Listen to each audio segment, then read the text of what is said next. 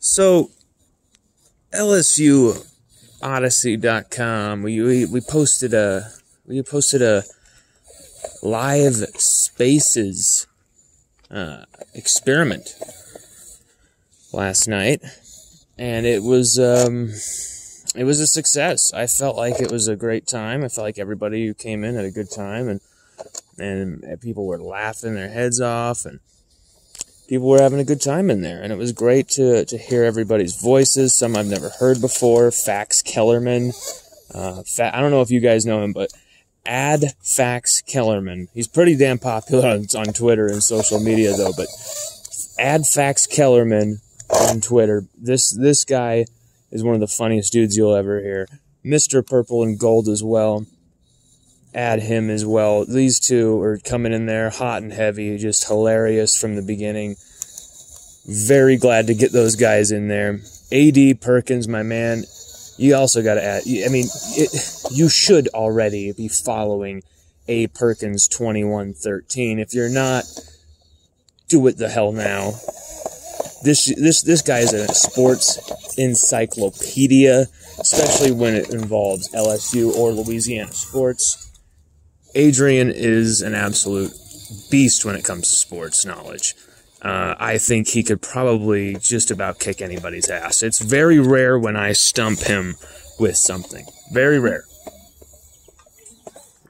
But we got everybody in there, and maybe not everybody, but there was quite a bit of people in there, and it was great to hear from a lot of you.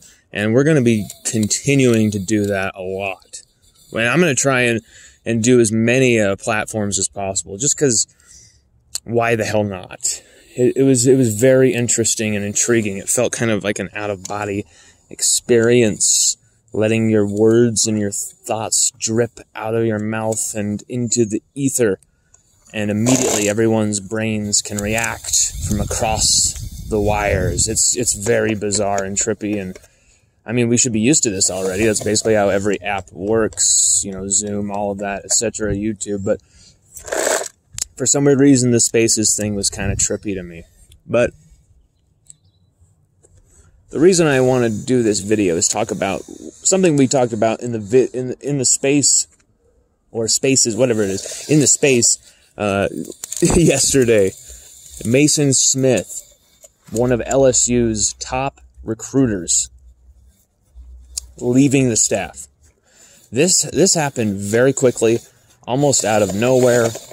Took a lot of staffers by surprise, took a lot of analysts by surprise, took a lot of, you know, scouts, people in the media. It took us by surprise. We heard some type of rumbling right after that press conference.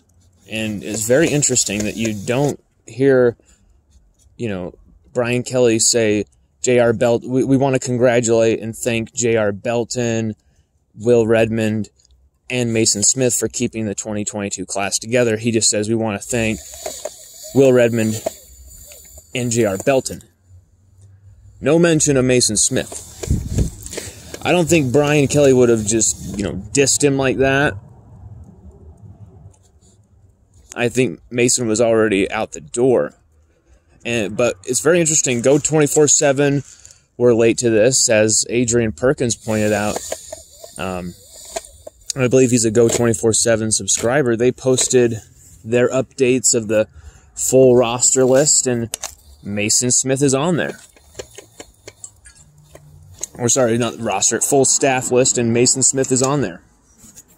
So even they did not know, you know, Shea Dixon, who's as connected as they come to LSU.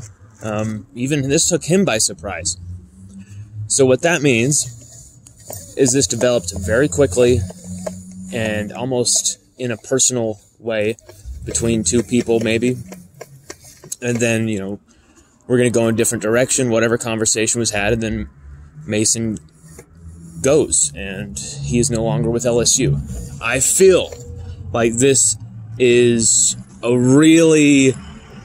God, this damn huge, loud truck. Just go with your stupid truck. Just get past us. Come on, we're trying to record something, you jerk. Gosh. He's trying to drive his truck? Ugh. Stupid trucks. Ugh. Just, oh, so loud. Annoying. Drowns out any thought, doesn't it? These trucks.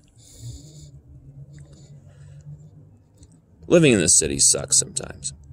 As I was saying, losing Mason Smith could be a pretty big deal, though. Okay, we've ignored, you know, Corey Raymond. He's been gone. He's recruiting against us at Florida. Probably many LSU fans' worst nightmare. Okay?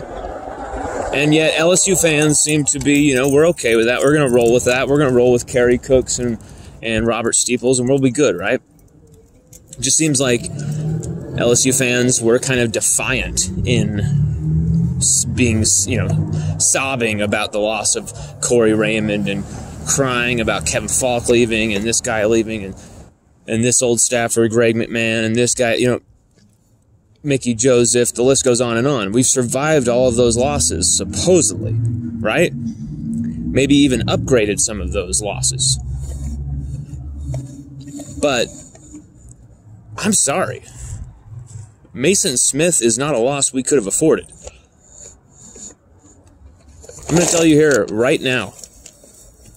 Mason Smith going to Ole Miss, Mason Smith going to back to Mississippi State, Mason Smith going anywhere within the SEC or within the top echelon of the Power 5 greatly hurts LSU on the recruiting trail.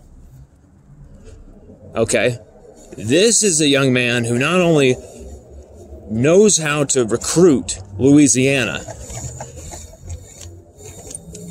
he's an LSU graduate who knows where talent is hidden in every cupboard, every nook and cranny, every football field, every practice field, every bleacher in the state. He's got them covered. Every 7-on-7 competition, he's there. He's got them all covered. He knows everybody. Losing Mason Smith is a big deal.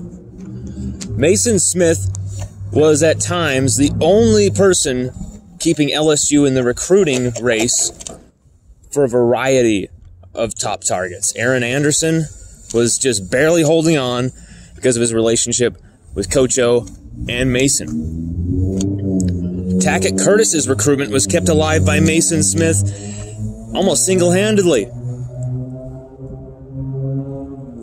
And that was all throughout the Orgeron year that he had with Orgeron last year. Mason Smith, basically, I wouldn't say was the main person to get us Quincy Wiggins, but he's one of them. Mason Smith has an established relationship with so many of these top recruits. His knowledge of the area, how hard and relentless he works. He wants to be a top coach. I think he's going to be one someday. And I think it's you know, not out of the realm of possibility that Mason Smith returns to LSU, you know, someday in the future. But with what just happened, I don't know if it will be during the Brian Kelly era. Although, you know, Brian Kelly has let some guys go and then brought them right back. Mike Denbrock is a perfect example of what I'm trying to say. Guys he's circled back around to. You know, stuff went down between him and Denbrock, and they were able to figure it out and fix it. That's pretty rare in the coaching world. And if Brian Kelly can operate like that, things can be fixed. So, I mean, I don't know. But, you know, people like Billy Embody, very confused by this. There's a lot of people who are very, very just confounded by what just happened and why it happened. And I want to say this. A lot of this has to do with their faith in Jordan Arcement taking over that role. But there's also a component to this that we're just not privy to. and I'm gonna make kind of an educated guess here. I've heard a few things, some things that can't be repeated, a few things that I don't want to repeat because I kind of wonder. I have, could it be just one person's opinion? That type of thing, trying to verify sources. But from what I'm gathering, there's a personal aspect to this.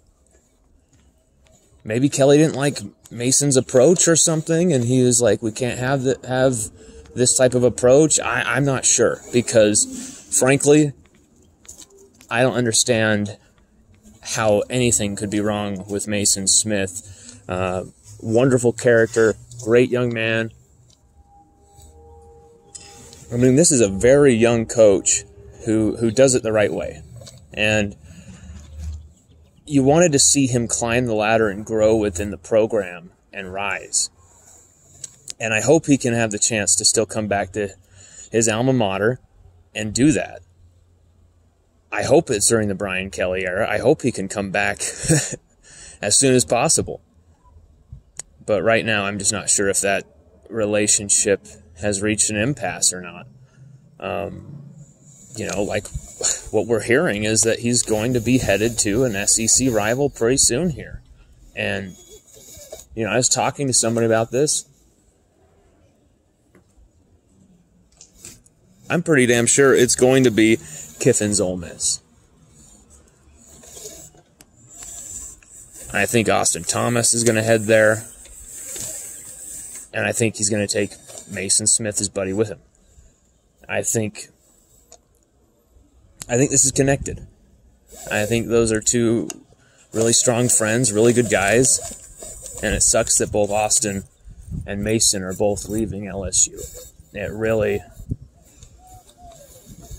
sucks and hurts that these two guys who are very valued, very loved by the fan base, by people within the program, especially on the roster, are being let go.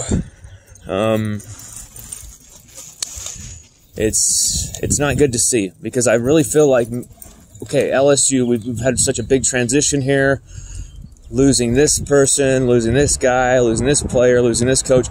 Okay, now we're getting everybody back. We're getting everything settled, and then we keep losing a coach here and a person there, and we got to stop that. I know we have a big staff. We've got a lot of people on this staff, but right now it's how we could have even come to the conclusion that losing Mason Smith was a good idea or had to happen is insane to me.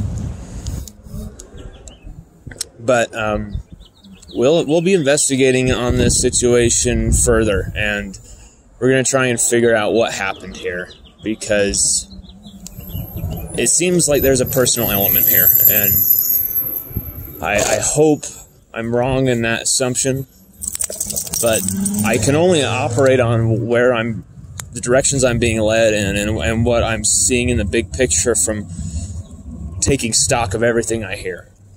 And not just taking stock of what one person is saying, but taking stock of what multiple people are saying. And it's just, LSU have to keep the band together, okay? We can't be losing any more people. Cortez Hankton being interviewed by the Rams and stuff like that. Like, I get that he had to take the interview. I understand that. But it's just like, gosh, LSU can't be losing anybody else. But I'm sorry to be the bearer of bad news. LSU are going to lose at least 5, 6, maybe even 7 players between now and May 1st. That's just what's going to happen with the transfer deadline. And, maybe 1 or 2 of these guys will be big hits. But we'll keep it posted. Things are still kind of uncertain, even though things are far more settled. Still a lot to figure out with LSU, and still a lot of work to be done in preparation for the 2022 season.